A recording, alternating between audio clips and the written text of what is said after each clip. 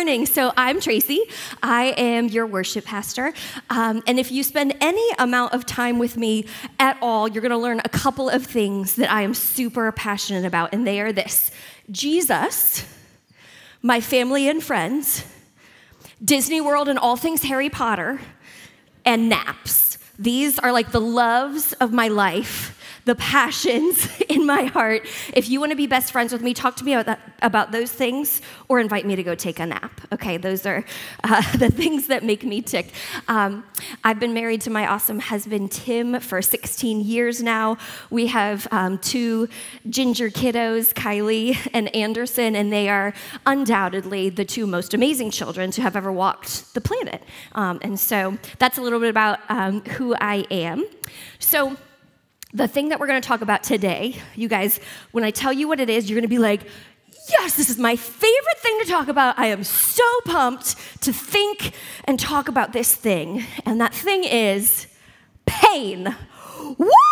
Get pumped. I know you are as excited as I am to talk about pain because it's just so much fun, right? So I want to tell you something that happened within our family about 2 years ago in August of 2020. So I mentioned both of my kids are the most amazing children.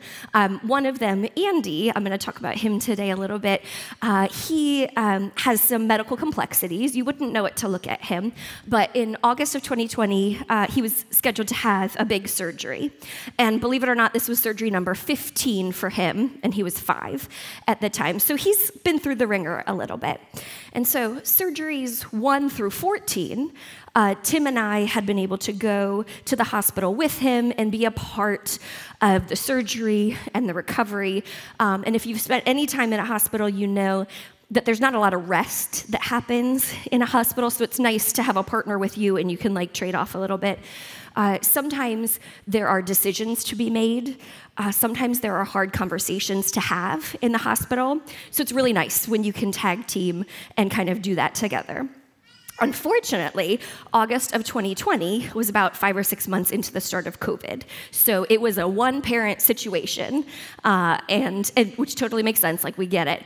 It's just hard. So we decided that I was going to go with Andy to this surgery, and we knew that recovery was going to take about a week. So we anticipated spending about a week in the hospital. Okay, so surgery itself went fine, like did all the things it was supposed to do. So we're in recovery.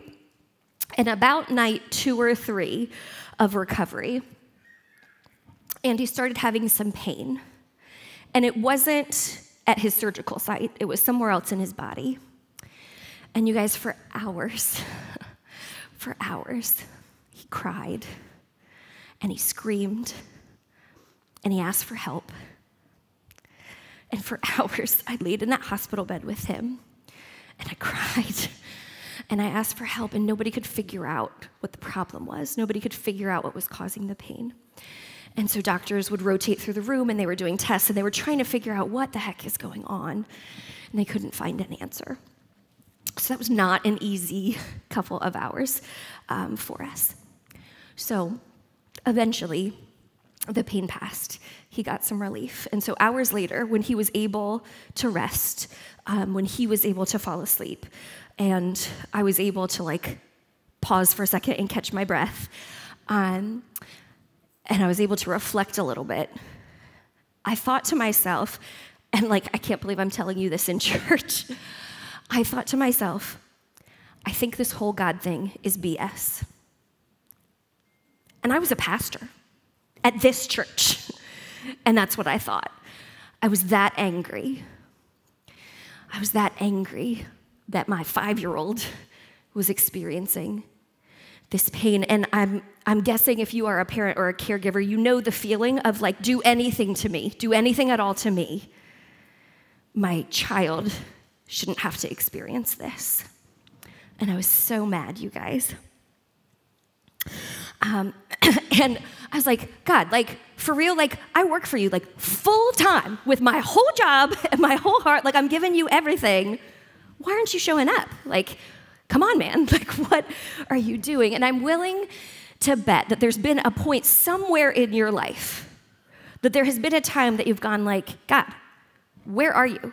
Like, God, Are you serious? Like, why aren't you showing up? Or, God, I'm so angry with you about this thing. Or even if you're a Christ follower, like, even maybe like, God, are you even real? And if you're not a Christ follower, this might be even more true for you. There may have been a time in your life when you go, like, people are telling me that this God is good, but I don't see it in my own life. I think it's likely that we have all experienced some kind of pain or suffering or trauma or trial that has had us asking these questions. And unfortunately, nobody goes through life pain-free. It's easy to see trouble and suffering if we look around in the world, if we look on the news, like literally anything that you see on the news, you're gonna see some pain and trouble. Guys, like addiction, divorce, disease, war, like there is no shortage of trouble. And even in the Bible, Jesus tells us in John 16:33, he says, in this world you will have trouble. Not you might, not, I'm gonna mention this just in case, but hopefully you don't. It is you will have trouble. And if you haven't yet, if you're listening to me and you're going like, no, I really haven't experienced that. Unfortunately, I'm here to tell you that maybe you just haven't lived quite long enough. Unfortunately, nobody gets through life with no pain. And so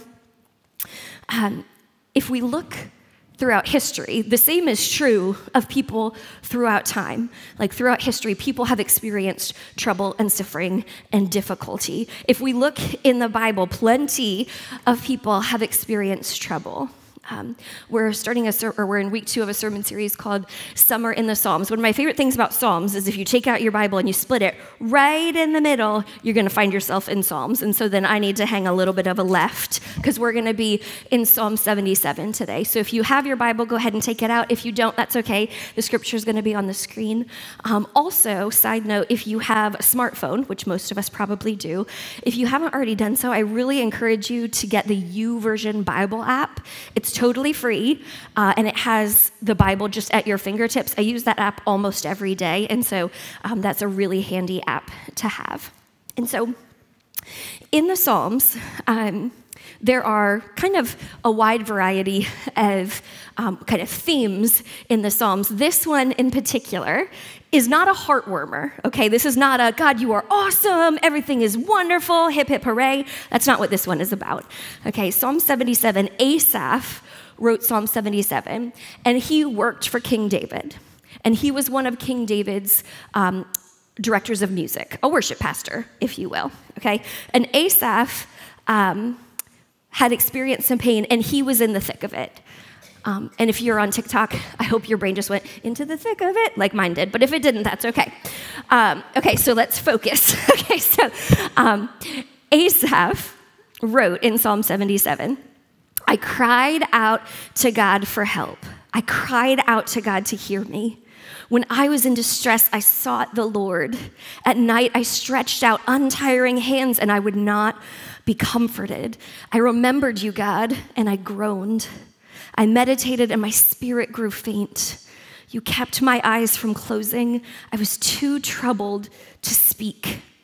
I thought about the former days, the years of long ago. I remembered my songs in the night. My heart meditated, and my spirit asked, will the Lord reject forever? Will he never show his favor again? Has his unfailing love vanished forever? Has his promise failed for all time? Has God forgotten to be merciful? Has he in anger withheld his compassion? So Asaph was in the thick of it, and he, just like we do sometimes, was asking God, was crying out to God, was questioning God, was saying like, God, where are you? Like, you said you'd be merciful, you said you'd be compassionate, I'm not seeing that. And he might have even been angry with God. And so what do we do with all that? Okay, so like everybody experiences pain and sorrow. Great. Okay, awesome. We're all on the same page. So do we just go like, wow, That's really a bummer. Okay, see you next Sunday. Have an awesome week. So no, that's not what we're going to do. So there's something that I've discovered. Pain can make us believe the lie that God is not good. Pain can make us believe the lie that God is not good. And so what are we going to do when we find ourselves in pain and we find ourselves believing this lie? There's 3 things that I'm going to recommend that we do. And we're going to dig into these 3 things today. They are: be honest with God and with others, pray and ask for help, and remember God's deeds and his promises. So let's dig into those. The first one, be honest with God and with others. Now, here's the thing about being honest with God. You can do it or not do it.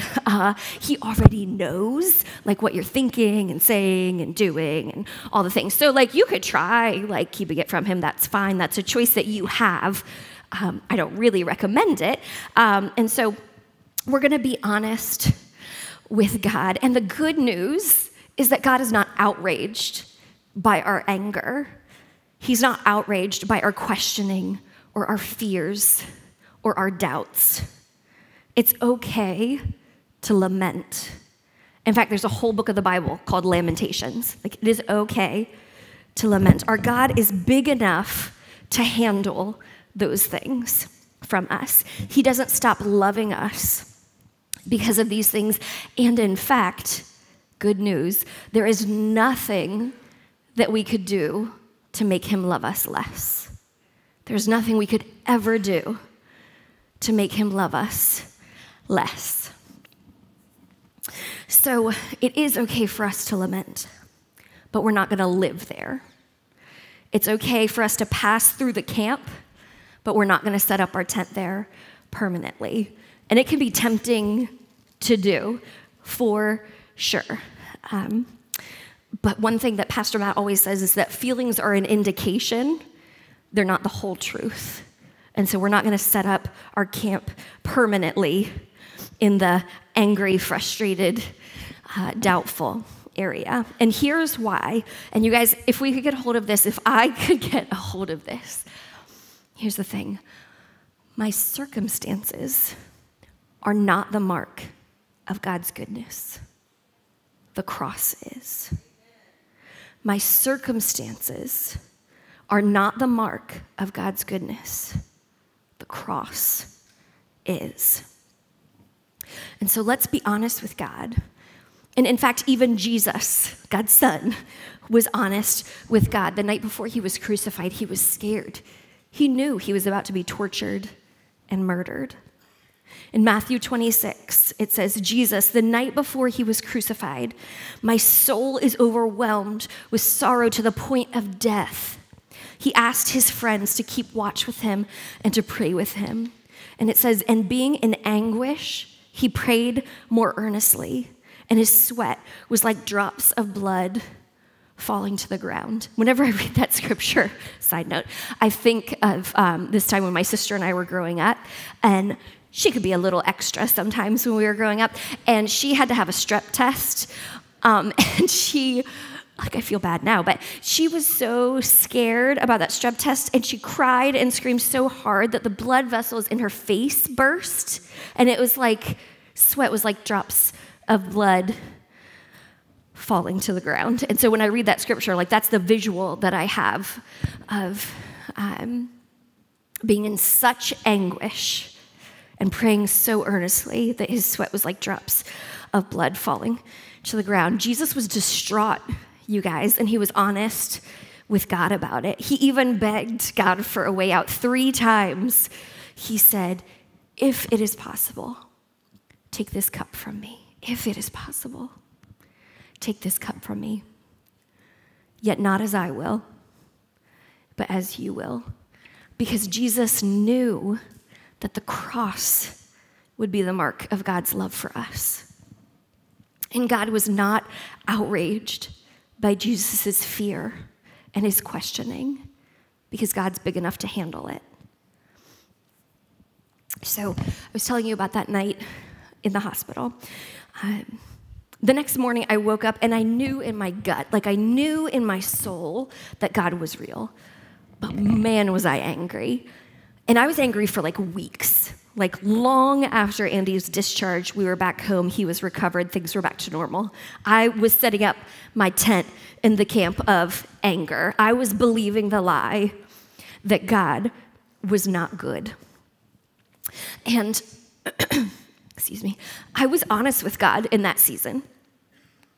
I was maybe too honest with God in that season. God heard some words from me that I can't repeat on this stage here. So God was very clear on how I was doing at that point, what I was thinking in that season. But I kept feeling this nudging from him. Be honest about this. Be honest with others. Don't just tell me. I got it, thank you. Let other people know how you're doing as well. And you guys, I think one of the things that saved my heart in that season was vulnerability, being willing to be transparent with people that I loved and that I knew loved me. Because I could have come back to work at a church as a pastor and been like, God is good, everything is great, woohoo. I don't think anyone would have believed me if I had pretended, but I could have tried.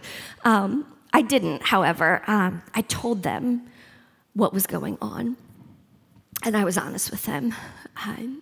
And even, I remember the week after we got home from the hospital, we had a worship team meeting. At that time, because of COVID, we were doing, every Thursday night, we were doing Zoom calls as a worship team. And we would pray together, and we would worship together, and somebody would share a devotional or a Bible study or something. And that week, I was up to share it. And all week, I was like, I'm not doing it. Like, I'm not sharing something from the Bible. Like, I'm too angry. I'm not doing it. Day of, I was like, not doing it. And I kept feeling this nudging from God, like, just tell them how you're doing. Just tell them where you're at. Tell them what's going on with you. And I was like, no, God, you're not the boss of me. I'm not doing it. You can't make me. The meeting had even started, you guys, and I was like wrestling with God, like, no, you cannot tell me what to do. I am not telling them how I'm doing. And so then it came time to share, and everybody's looking at me like, okay. So I ended up being honest with them and saying, you guys, I'm so angry with God. And I cried with them. And I told them exactly where I was at. And I even read Psalm 77 to them. And it's like, guys, like, I don't see God's compassion. I don't see his mercy. I don't see him at work right now, and I'm so angry. And do you know what they did? They cried with me. Because sometimes when you're in the depths of despair, you need somebody to come down into the depths with you and sit there with you and hold that space with you and cry with you. And that's one of my all-time favorite things about SouthPoint Church is you can be real here. You can be honest here. This is a safe place. So in Matthew 26, Jesus was vulnerable and he was honest with God, and he asked his friends to come alongside him. So when we're in pain, we're going to be honest with God and with others. The next thing we're going to do is we're going to pray and ask for help. First, we're going to ask God for help.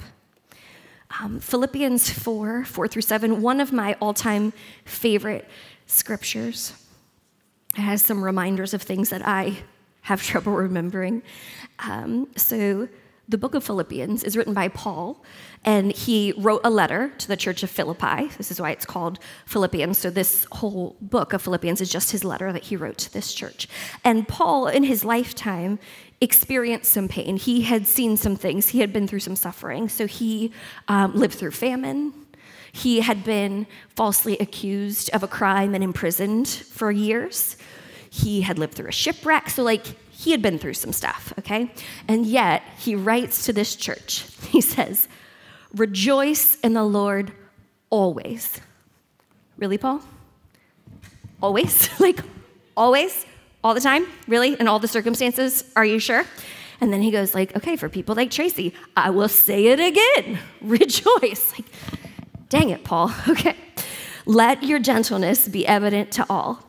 The Lord is near. Do not be anxious about anything, but in every situation, by prayer and petition, with thanksgiving, present your requests to God.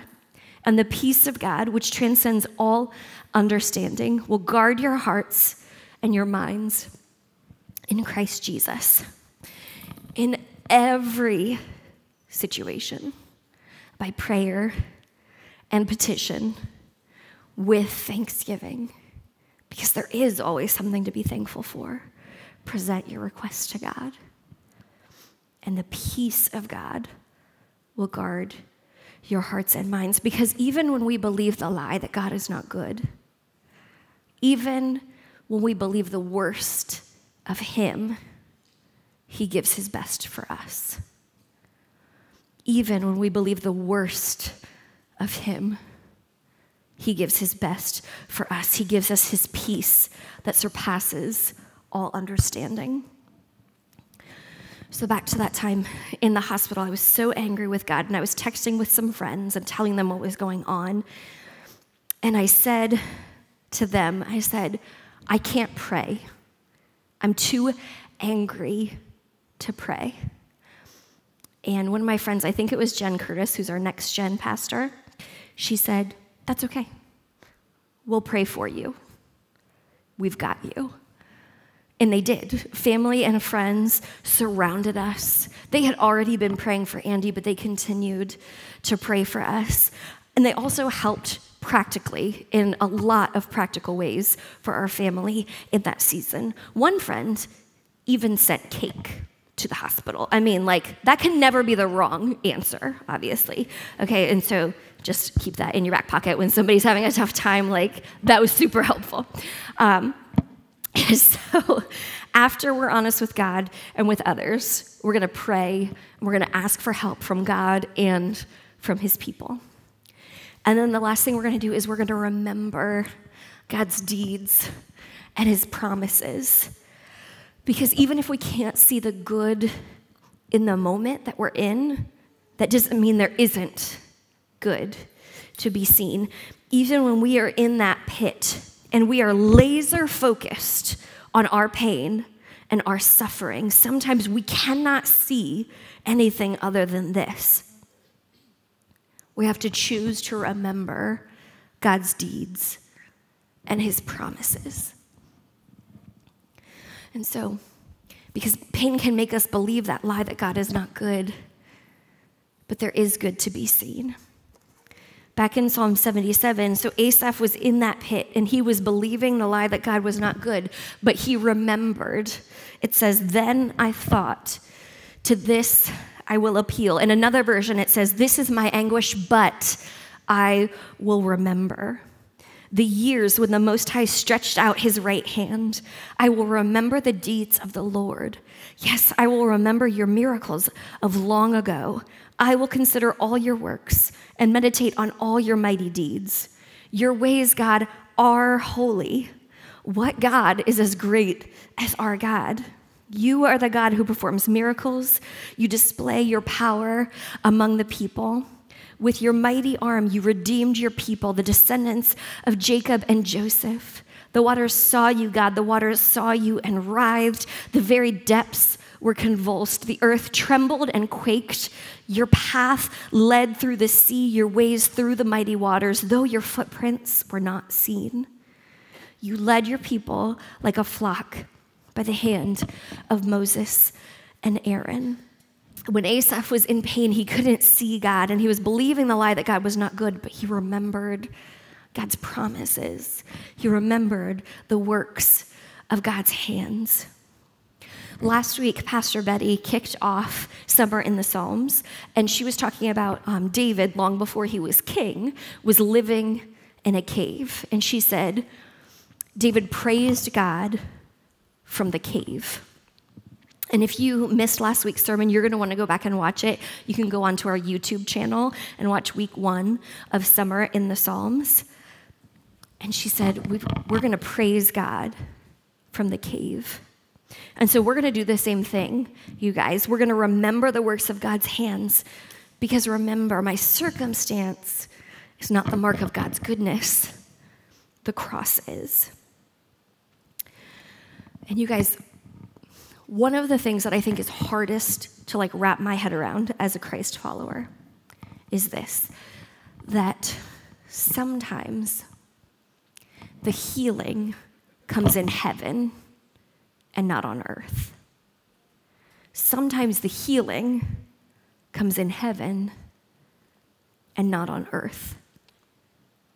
From this very stage, we sing songs. You've heard me sing songs of God performing miracles. We sing, I've seen you move the mountains, and I believe I'll see you do it again. We sing, I believe there's another miracle here in this room. We sing, I'm going to see a victory. And is that just for show? Is that just to make us feel good? Absolutely not. If we didn't believe it, we wouldn't sing it. If we didn't know it to be true, we wouldn't sing it.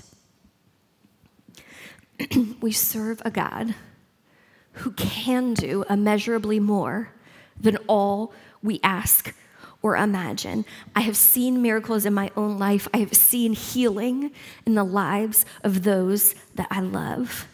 There is no doubt in my mind that God can do all things, and nothing is impossible for him.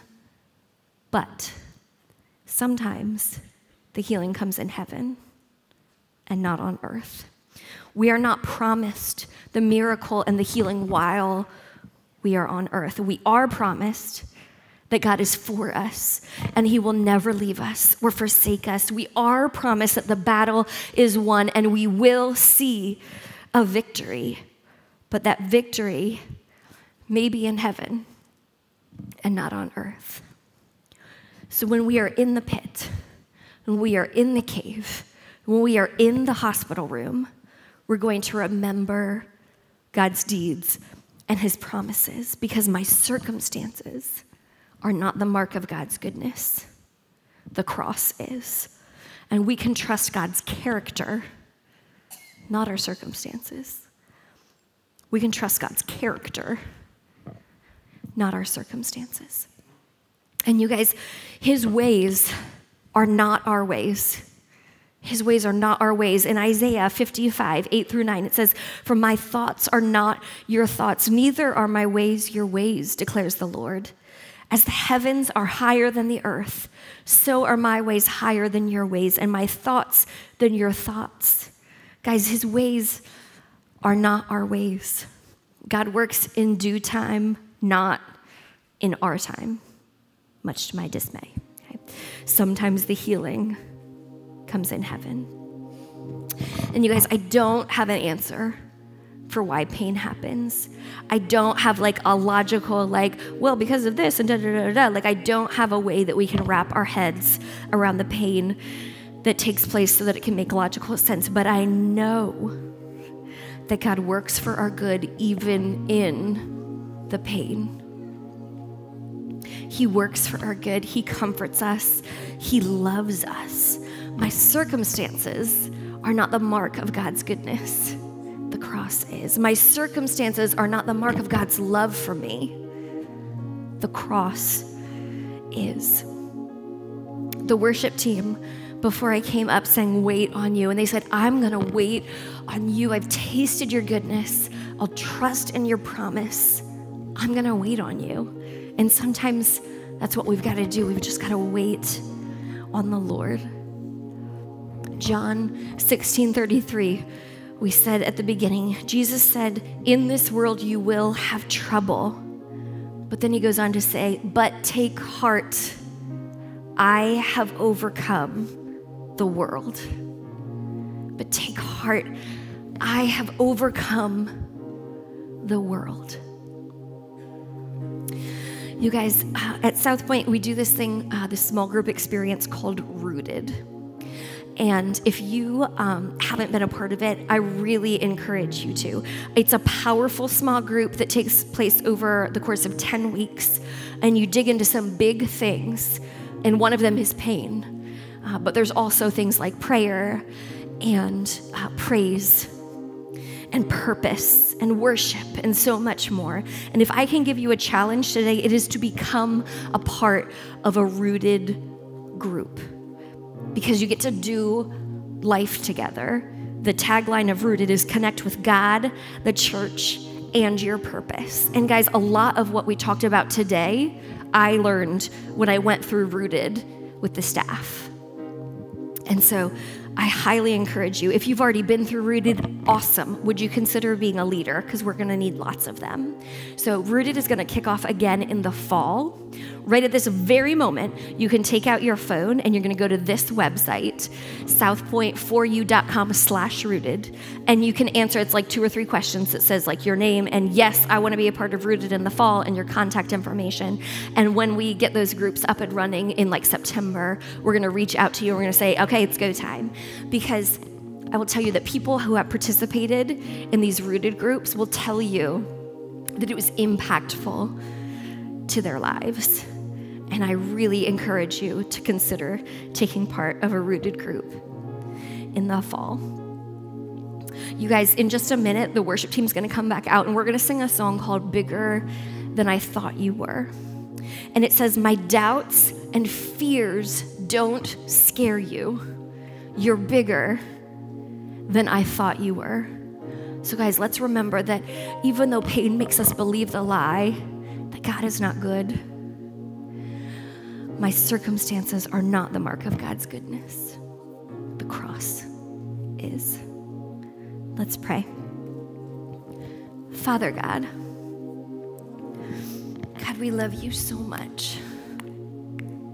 God, we thank you that even in pain, even in suffering, God, you are there and you are good and you are working and you love us and you will never leave us or forsake us, God. We can always count on you. God, you can do all things. We love you. God, would you move in the hearts of each and every one of us here today? God, draw us closer to you every day. We love you, Father. In your Son's name we pray. Amen.